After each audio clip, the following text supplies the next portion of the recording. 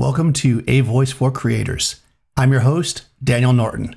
This week we're going to actually address a question I got on the Discord. If you haven't joined my Discord server yet, check the show notes. There's a link there so you can join up.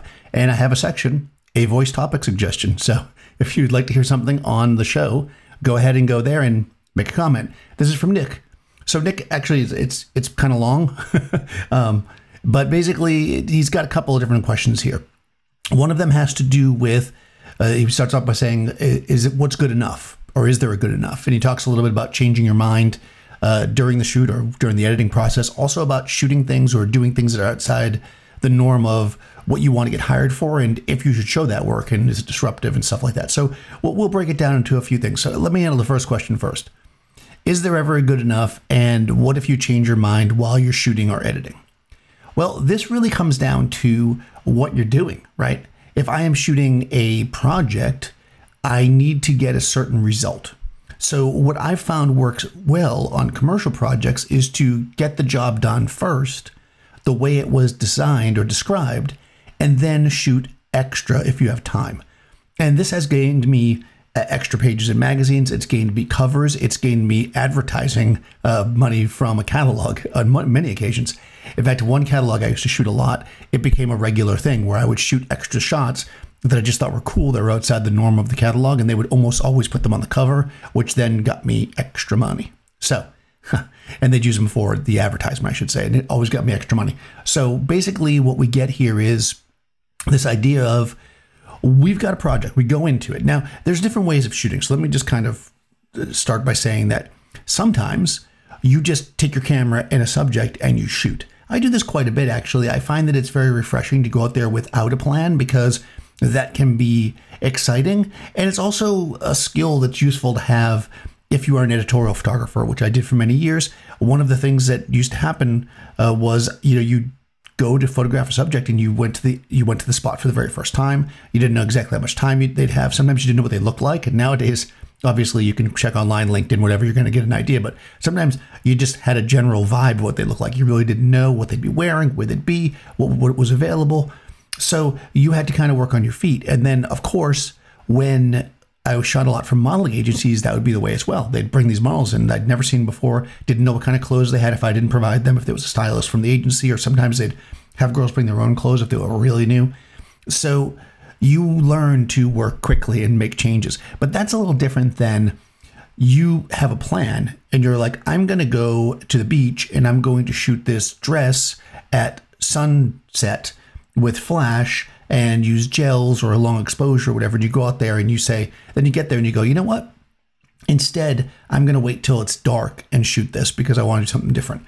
Well, I wouldn't necessarily stop what you were doing, right? I would do the first thing because you're there, right? Do what you got to do, get the shot done, then stay for extra shots. Or if you had an idea, you know what, let's shoot it while the sun's high in the sky, go there early and do that, but still keep your original idea if it's something that you planned. Because while spontaneous stuff can often be the best stuff, it's good to get into the habit of completing projects as designed, even when they're for yourself, because that's what you're going to need to do when you're working commercially. It seems like Nick does work commercially, so he probably understands that.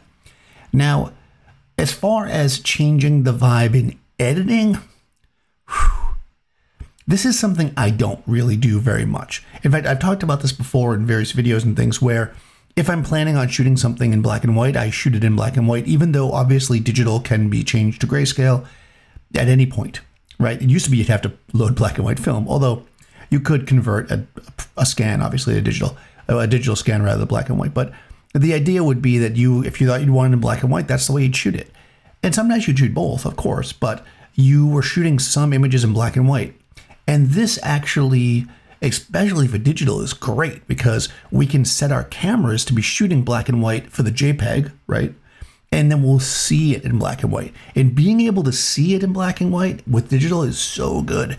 When you were shooting film, obviously you don't see in black and white, so you had to really think about what it was going to look like.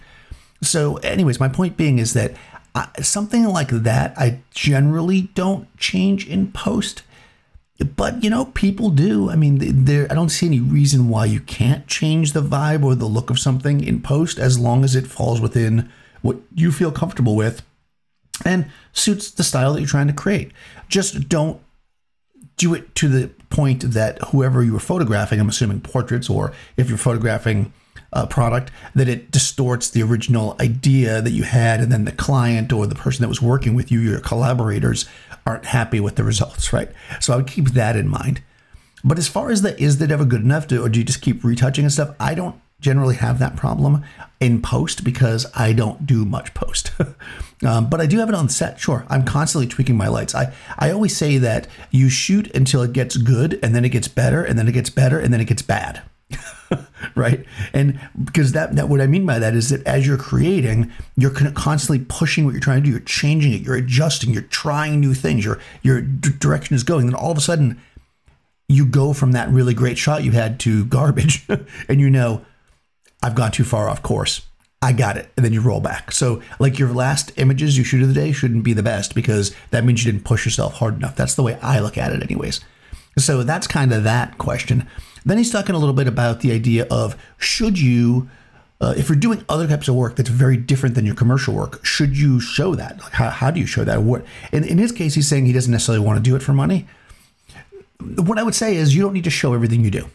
You know, I have plenty of work that I don't show. One of the things I dislike a lot, and it was very trendy before, I don't know if people still do it, is they would have a section on their website and they'd call it personal work. To me, all the work should be personal. Everything you show should be personal. That should be your portfolio. In fact, I would be more likely to have a portfolio section and then client work as a separate section. I don't know, the idea of that, like there's a separate section that's your personal work has just always been weird to me. But again, that's just me and it's phrasing and how you want to say it. I think that if you do something like that, you could do any number of things. It depends on your setup. I wouldn't necessarily put it on my main promotional website unless I wanted to do that kind of work because you might get asked to do it. Whether or not it would stop people from hiring you for what you were doing, it would kind of depend on what you were doing. If what you're doing is so different than your commercial work, it could turn people off. I don't, if you like to shoot, let's say that you shoot weddings and then you discover you like to shoot birds and you're out there shooting the birds in your front yard, or you're going on safaris for birds, I don't know. And I don't think your wedding clients are going to care that you have beautiful pictures of birds. If, on the other hand, you're shooting, school portraits, like children's portraits, and then you start shooting glamoury, half-naked men and women, that might conflict in some people's mind, and I could see that hurting that work. So I would be weary in that sense. But at the same time, if you're not looking to get that for commercial work, don't put it there. Show it other places. Maybe start a separate Instagram if you don't have an Instagram, start one there. Or if you don't already put a mixture of stuff on your Instagram, maybe start showing them in your stories on your Instagram to see what kind of reactions you get. Maybe shop them around to galleries. I don't know what this other work is. He doesn't say what it is. If it's an art gallery appropriate, maybe shop it around there. Maybe start a separate profile somewhere. You can definitely do that. And we talked about this before. You don't want to spread yourself too thin with a million different places, but at the same time, if something is in direct conflict, don't do it. I dislike, and I've talked about this before, the idea of somebody who has like 50 categories on their website and each one has like 3 pictures in it. You see a lot of this. Take the body of work that best describes you and make that your main portfolio. Then you can have other sections. Like I said, maybe you'd have, like for a while when I used to do a lot more catalog stuff, I would have client work and I would have a link and it would show like catalogs. Basically because I was showing off, hey, I worked for clients and here's some catalogs. Not because the work was great. A catalog work is boring, right? It doesn't look great. If you want to shoot catalogs, having a portfolio full of catalog pictures is not what you want to show. You want to show cool work that shows you're a great photographer. And then those are clients, right? So you can do it that way. But I prefer, again, my personal taste is a more simplified, strong portfolio in your main marketing, which would probably be your website. And then Instagram, Twitter, Flickr, Tumblr, all these other social media sources can be where you can put things that are outside the norm. So that's what I would do anyways. I think this is a great topic.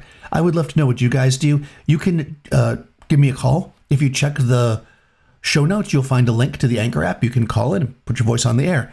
If you would prefer to send me a message on Discord, again, there's a link to the Discord in the show notes. I can read it on the show. If you send it to me, send me a private message and say, read this on the show.